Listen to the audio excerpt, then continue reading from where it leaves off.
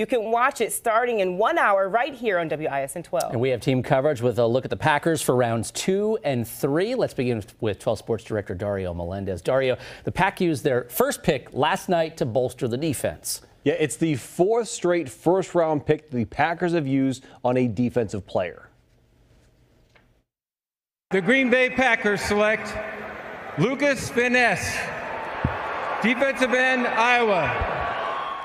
Green Bay selecting Iowa's Lucas Van Ness with the 13th overall pick. Remember, that's the pick they got from the Jets in the Rodgers trade. And funny enough, Van Ness was actually in Wisconsin when he got the call from the Packers last night. He and his family were in Fontana, which is near Lake Geneva. Feels so good to be a Green Bay Packer. I'm from Barrington, Illinois, and I played at Iowa for 3 years, and I can't wait to get up in Green Bay and help this team win some games. Go Pack, go! Yeah, his new GM feels the same way. Brian Gutekunst saying they love the size and speed that he brings to the defensive line. I know you two are going to love this. His nickname is Hercules. So if the Packers don't use that scene from The Nutty Professor, when the mom's like, Hercules, Hercules, after every sack, it's a crime. You've got to contact the marketing team, the entertainment team. All right, Dario, thank you. And 12 Sports' Jared Fialco is live in Green Bay right now. Jared, the Packers get 3 draft picks today. And Jordan Love, no doubt, wishing and hoping and thinking and praying that the Packers use some, if not all 3 of these picks on offensive weapons. Green Bay possesses the 42nd and 45th overall picks. That's numbers 11 and 14 in the second round. The former, thanks to that finalized deal with New York that made Aaron Rodgers a Jet. They also own the 78th overall pick. It may beg the question, though. Entering a new era at quarterback, why wasn't number 13 used on a stud wideout like Jackson Smith-Njigba, Zay Flowers, or Jordan Addison? But general manager Brian Gutekunst says they had their big board mapped out, and they stuck to the plan. We had really good choices. I mean, again, we don't pick this high very often, so we had a lot of choices, and I think it was just kind of how we had them rated. Obviously, we very much believe in rushing the passer, and edge rush was a very premium position for us, and I think that was why we kind of made that decision. Again, the Packers with 3 picks spread out over tonight's 2 rounds, but that could change if another team picks up the phone. Goody said his line was unusually quiet on Thursday. However, he doesn't expect the same low volume of callers this evening. It's a fluid situation. Yes. Jared Fialco live at Lambeau Field tonight. And you can watch the NFL Draft tonight starting at 6 o'clock right here on WISN 12. And then make sure you stick around for 12 News for a look at who the Packers pick. A serial burglary suspect captured in Racine. The crime spree spanned weeks throughout the city. 12 News' Hillary Mintz reports on how police cracked the case and the clues that led them to an arrest. Window after window smashed. Brazen burglaries in Racine caught on camera. Last month, security cameras at Joey's Yard Arm on Erie Street captured a man bust into the restaurant through a porthole with just a few feet to spare. You're telling me this guy broke in through that little window there? That little window, yep, he did. Anna Lagath says fortunately he didn't steal anything and got out just in time. So he was in and out very quickly, jumped right back out the porthole window.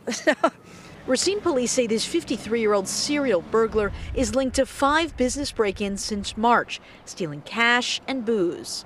Police realized the burglar was getting in the same way at all these businesses, using a brick or a piece of concrete and busting through windows. Such was the case at Mihakalito on Douglas. Cameras captured the burglar pull up, grab a rock, and smash the glass. Express Food Mart was also struck. After busting through the front door, the burglar seen tearing the cash register off the counter. Police say the videos turned out to be critical clues in the case. Just kind of piece it all together from what they found on surveillance tapes in the area and solved the puzzle. The burglar now behind bars, facing criminal charges. Costly repair? Yep, and it had to be boarded up for a while, so, the whole look of it that somebody's breaking into places is kind of scary for people. A crime spree business owners are now glad is over. In Racine, Hillary Mintz, WISN 12 News. The suspected burglar has not been charged yet for the break-ins and was already in jail for other cases when police identified him. New tonight, Assembly Speaker Robin Vos ahead of the 2024 Republican National Convention in Milwaukee. Will you support former President Trump if he's the nominee? Well, my hope is he's not the nominee. I think that the world is sick and tired of politicians who are somewhat out of touch with where most of us are. Will you be there if he's the nominee? Oh, I mean, I'm going to go to the convention. It's something that's amazing for the state of Wisconsin and for our region. You know, again, I hope that Donald Trump is a bystander, not the person at the center of the stage, and I'm going to do whatever I can to make that happen. Vos has had a contentious relationship with Donald Trump, and he's an exclusive guest Sunday on Upfront. New insight on the shared revenue negotiations. This is an interview you don't want to miss Sunday morning at 9 right here on WISN 12. A Waukesha North High School grad is headed to the NFL.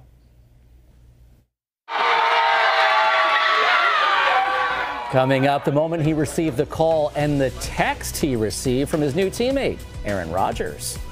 And we're looking at a rainy weekend ahead. I'm timing it out coming up on Weather Watch 12.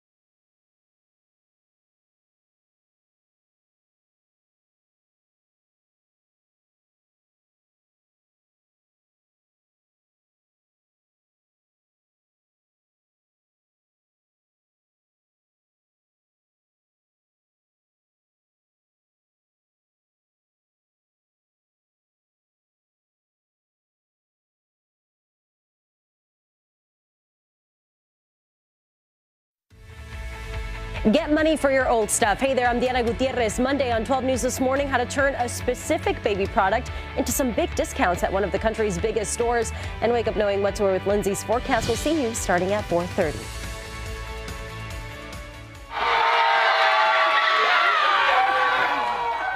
What a moment for this Wisconsin native picked in the NFL draft. The New York Jets selected Waukesha North graduate Will McDonald IV last night. McDonald arrived at the Jets facility today and talked about the life-changing moment. Being able to show, my family and friends that there is a way to do things, and there is a way to reach your goals and everything. 12 News' Hannah Hilliard joins us live from Waukesha North High School. And Hannah, McDonald went earlier in the draft than anticipated. He did, Kristen. So we do know that the Jets picked McDonald in the first round with the 15th overall pick in the NFL draft last night. And today we have learned that there were several members of the Waukesha North family right there next to him during that monumental moment. With the 15th pick. Announced from the big stage and seen on TVs nationwide. Select Will McDonald. No living room had more excitement than this one, with Iowa State linebacker Will McDonald at the center of it. And there with the Wisconsin native, obviously, like, the pride is just coming out. His Waukesha North mentor, Kristen Torzala, and his high school coach, Matt Harris, who was sitting right next to him as the phone rang. And I could see where it said New York on the screen. Then I looked at the TV and I was like, man, New York's picking. I'm like, you should probably pick that one up. So I'm like, he just took a phone call. And everyone's like, what is going on? I was like, oh my God, he's taking a phone call. The two first met McDonald in 2015 when he transferred to Waukesha North as a sophomore. Having never played football, Harris convinced him to go out for the team his junior year. From that moment, the moment we saw him, on the football field, I just knew, like, that the kid was as special as any athlete I had ever seen. After just 2 years on this field, McDonald signed with Iowa State and stayed through his senior year, becoming the first in his family to graduate college. And then getting picked 15th from a team that, like, nobody was expecting. Like, I think I cried like 4 times on the way here, just thinking about, like, how cool this is for him and, for the community that he's built for himself. Yeah, the emotions are just all over the place. Hannah, so we have to ask, as a Wisconsin native, did McDonald grow up a Packers fan, maybe watching Aaron Rodgers? Okay, surprisingly, no, Kristen. So because he got such a late start to his football career, his mentors tell us that he didn't really follow the sport growing up and didn't really know much about football. That has obviously changed. And we have learned that Aaron Rodgers texted McDonald within 10 minutes of that Jets selection last night. Oh, that's very special. Thank you, Hannah Hill. You're reporting live in Waukesha. And day 2 of the NFL draft is tonight. You can watch it at 6 o'clock right here on WISN 12. That story gave me chills. It did, what really. A great Just story. Looking at the reaction from the coach and his mentor, they're so happy all for him. All that hard work, too. Yeah. Turning now to weather after yesterday's sunshine. Clouds are parking over southeast Wisconsin. Yeah, the weather might give you some chills this weekend. The clouds will come with rain. Yeah, we're not in the best pattern right now. It's just gloomy, and we're going to see another upper level low stick over us. And that's why we're going to stay wet, stay cold throughout our weekend and even into the early week. So as we look at the next 2 days, impact days here. Temperatures tumble. We've been in the 60s for today as well as our Thursday. Tomorrow likely only in the 50s, and then by Sunday only in the 40s. Our outside time not going to be the best tomorrow as we're tracking out a cold front. There will be some dry time in the morning, and then again after that cold front passes as we head into your Saturday evening. For our Sunday, winds will start to increase and we'll have more chances for rain. So here's what we have going on right now. We're in a dry zone here across southeastern Wisconsin, but we have 2 systems, one to our west. This will be the headache that I was talking about, and then one to our south that could push in some very stray showers across southeastern Wisconsin near the lakefront later on this evening. But right now, most of that moisture has been sitting well to our east. So this will continue to move in as we head through our Saturday.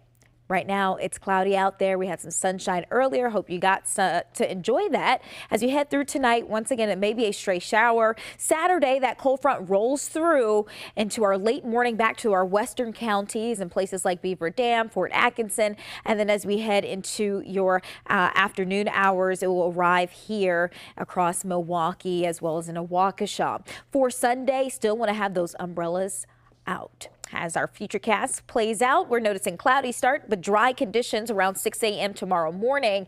There goes the front. It'll continue to spark rain into Fond du Lac, down into Janesville around 10 a.m. Then as we head closer to noon time and continuing to around 4 p.m., it will make its way across portions of Port Washington, Menominee Falls, Mukwonago, down to Racine, Kenosha, Oak Creek, as well as Milwaukee. 5 p.m. we'll see some dry time, and then there could just be some some hit or miss activity until about 10 o'clock. As we head closer to 11 and there on after, our upper level low starts doing its thing, bringing in more moisture, winds, and cold air as we head into our Sunday as well as into our Monday. There will be on and off activity as we head through our Sunday and Monday, and by Tuesday, the bulk of this should be moving out towards our east. But as this wet weather moves in, so do those winds. Monday, we could have gusts close to 35 miles per hour. So we're going to be grabbing for the layers once again as we head into the next 3 days,